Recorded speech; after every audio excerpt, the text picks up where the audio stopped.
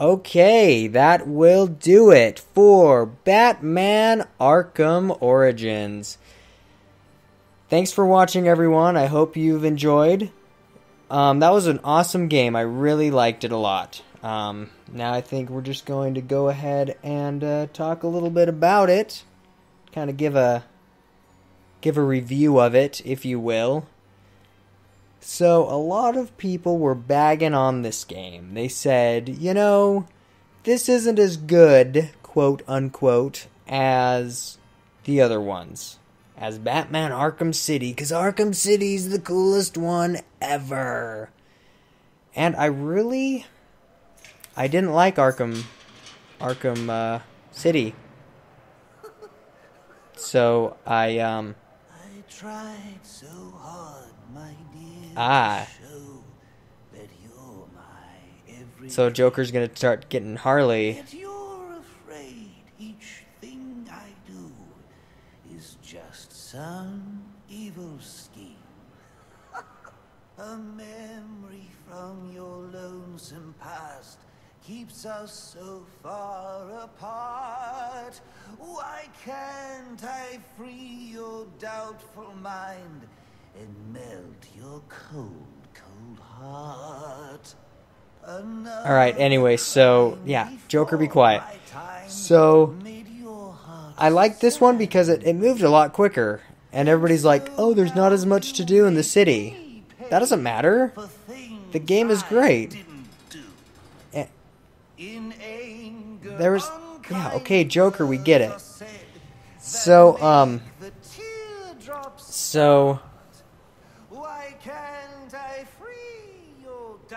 really, Joker? Okay, we get it. So... Oh my heck. Alright, well, anyway, so then, here. Okay, anyway, so, I really like the story in this because it was the Origins. Like, it was similar to Arkham Origins, where it took place over a night, and I mean, I guess that's what Arkham City did. But the story in Arkham City just didn't do it for me. Batman gets infected, and then he, has to find an antidote, all that weird stuff. And then it seemed like in Arkham City, like, this was cool because you have a really strong, protagonist? Is that what it is? The, bad guy. Because you have, like, the black mask, and then all of a sudden you realize it's the Joker, and it's cool, because you're trying to figure out who the Joker is. Spoiler alert. Whereas in Arkham City, you think that Hugo Strange is, like, this bad guy, and, oh, he knows Bruce Wayne's identity, and then he really just turns out to be just kind of, like, wimpy. So, and the ending of Arkham City was lame. Joker dies, spoiler, but I don't know, I don't think he did. Nobody ever dies in comic stories, come on. Nobody ever does. Our next guest, political strategist Dean Snyder, has been following tonight's events since the start, more than 8 hours ago. Dr. Snyder, let's start with you. What's your view? Well, Jack, it's a travesty. The ultimate failing of the justice system. A vigilante cleaning up our streets after countless deaths and bombings? What has happened to our police force? What about James Gordon? He didn't exactly prove himself tonight. Hold on a minute, Dean. Now, I'm no defender of the GCPD or Captain Gordon for that matter. Like you said, tonight's debacle is some reflection of his efficacy. But I can't see any police force in any municipality doing a substantially better job against criminals like this Joker character or any of the hired killers he's brought into town. I mean, these guys are a different breed. Yeah, exactly. Like this. So for me, it's less a reflection on Gotham's cops and more of a reflection on the state of our country. A country where our mental health and education systems are so warped and broken that we produce criminals of this nature. They're supervillains. Point, Hank, but what I'm wondering is what we'll do next. No, it's not an interesting point. It's just plain wrong. They're both wrong. This isn't about the police or the Batman. It isn't about the state of our nation somehow churning out a dangerous new batch of the criminally deranged. It's about the failing of one single institution.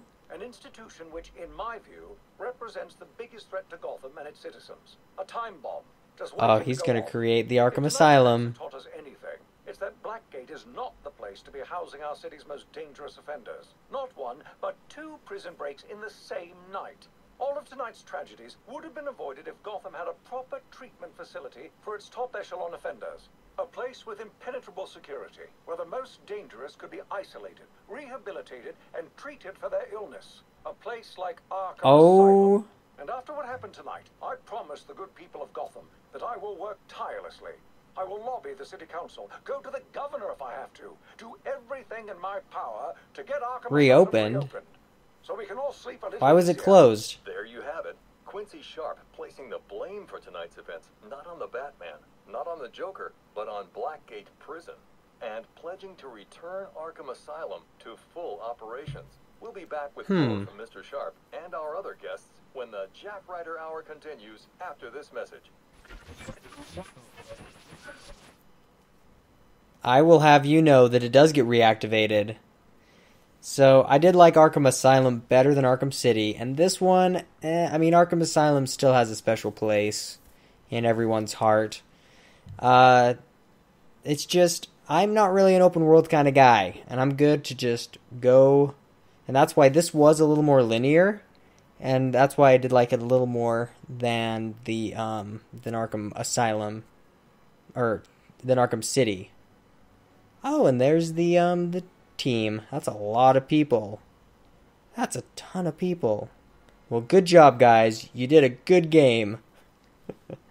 So, I liked how you have all the tools. And that was good. Just, it was cool, the Batcave. You could see him building the Batmobile. All that good stuff. It is a little dark and dreary, not gonna lie. If you're in the mood for happy fun, bright color world, this is not your game. But I'm sure $5 says we're gonna see a Batman game on the next gen systems. There's no way they're not gonna put him on there. So, that will definitely be in the cards. I'm 90% sure. And, yeah, what else? The Batwing was awesome. The fights were good. The boss battles were pretty cool. And the different locations were cool. I did like how the story slowly unfolded. That was pretty cool. You're trying to figure out everything that's going on, and like the different investigation scenes and trying to uncover them. That kind of showed a little more of the Batman detective, what he does as a detective. And it was cool how his suit kept getting ripped apart slowly, little by little. Some of the boss battles were a little bit weird. I don't know if this kind of control scheme really works well for kind of an arena boss battle. It seems like the controls are a little too limiting for that kind of a thing. The Firefly fight was pretty awesome. I really liked that. That was done well. Just because it was more ranged.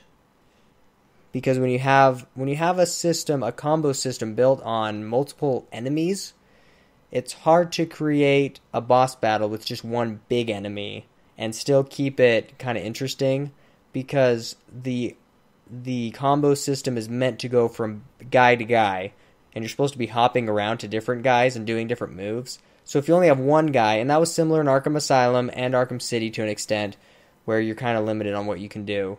So it was cool because I did find, and there's way more things to do. I just kind of burn through games. I don't really do the side quests or things. But they did get me with the Mad Hatter. That was a complete side quest where he hypnotizes you and goes to a different level. So that's really cool. And I'm sure there was many other things to do, like looking for the Penguins. What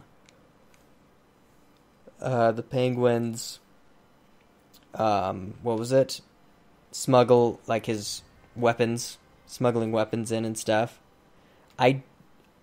I liked most of this game because there were a few things in Arkham City that I really didn't like. I did not like... Okay, first off, I didn't like how when you tried to get into a building, it was like a puzzle. So in Arkham City, you try to get into a building and you don't know where to get in. And it's frustrating and annoying. Whereas in this game, it's like, oh, there's the door. Okay, go into it. Like Arkham Asylum, there's the door. You go into the door. And I mean, it is easier just because playing these games after the third iteration, you do know where to go. You know that, oh, I'm in a room. Where's the vent? I need to use my thing, my bat claw, to pull it down. So, I mean, I guess we're more accustomed to that in that way. Whereas when it's a new game and you're still trying to learn the mechanics of it, you're like, well, what do I do? How do I progress? I'm stuck. So just learning the rules of the game, I guess, is really the most important part. And then you kind of get used to them. But I was fine. I was totally fine with it being more of the same. It's more Batman. I love the first two games. Why not the third game? And, I don't know, because people are like, oh, there's something missing. There's something missing in this game. Well, I didn't feel anything special for Arkham City. I did feel something special for Arkham Asylum, just because it's awesome. But Arkham City, I just felt like it was more of the same. And everybody will be like, nuh-uh, there's an open world, and you can do so much stuff. You can answer the telephone. You can answer payphones. And they talk to you. Well, yeah, that's great, but I don't do that. I just play the main mission. That's why I liked Arkham Asylum. Just go for the main mission, you do your thing. And in this one, sure, there's extra stuff. You can unlock those towers and get Enigma and, Mr. Riddler, Mr. E is in it. A lot more than in Arkham Asylum. Or even, well, in Arkham City, didn't he have those weird, crazy things where he had to save the people? Something like that. So, he was in there kind of, somewhatly. And,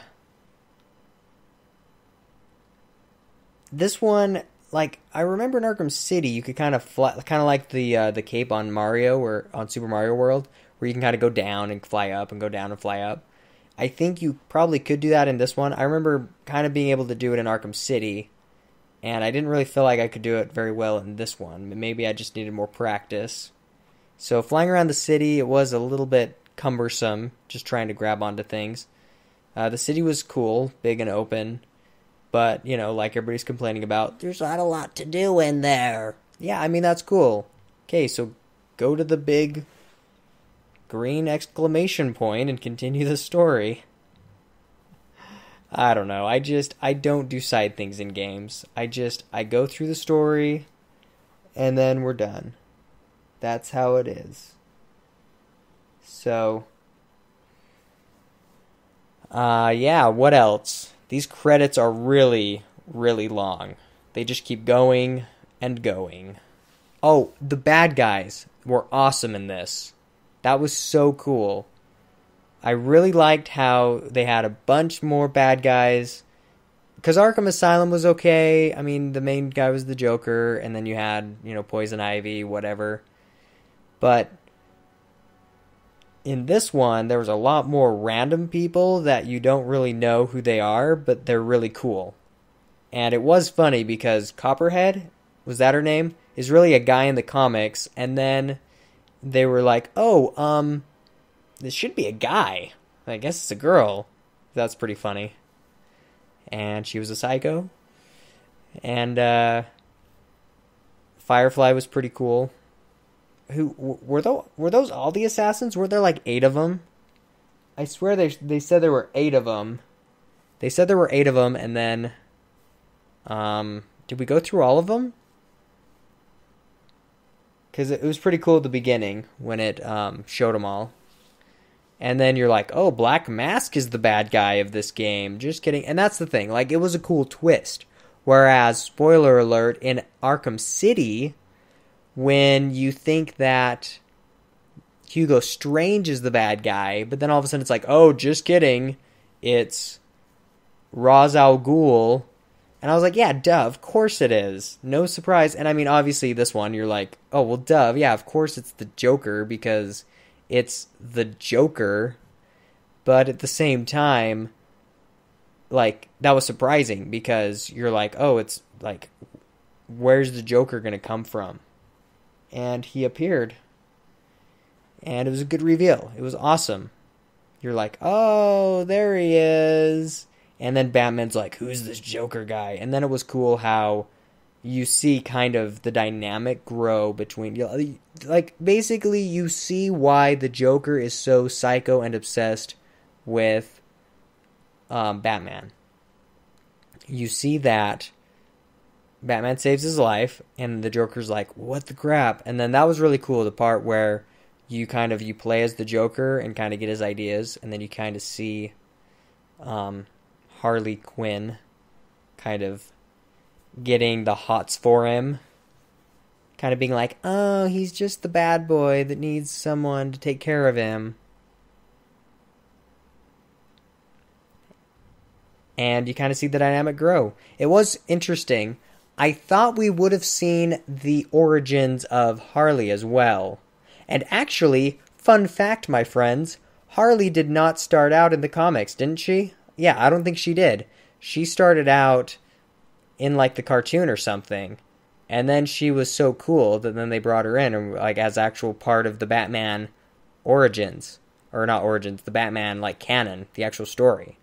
So I don't think she was an original comic character. Correct me if I'm wrong, but I'm pretty sure that's where it came from. I'd look it up right now, but, well, yeah.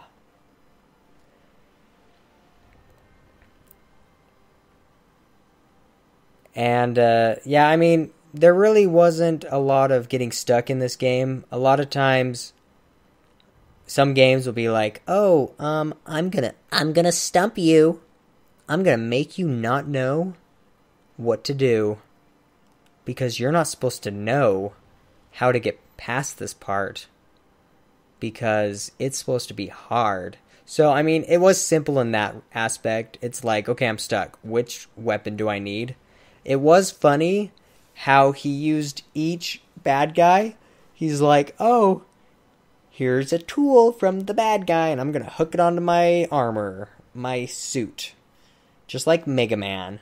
Da-da-da-da-da, da-da-da-da-da. Then he hooks it on. Cha-ching! So that was cool. Those gloves, man. Those shot gloves will destroy. The pure destruction. Can I make these credits go faster? No, I can't.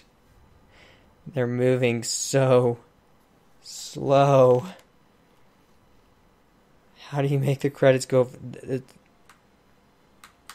It's funny because they're like, hey, you can push back to get rid of the credits. I'm like, no, I want to get through the credits, but because that's the part of the game. Look, here's the deal. You go through the whole game, watching the credits is part of the victory.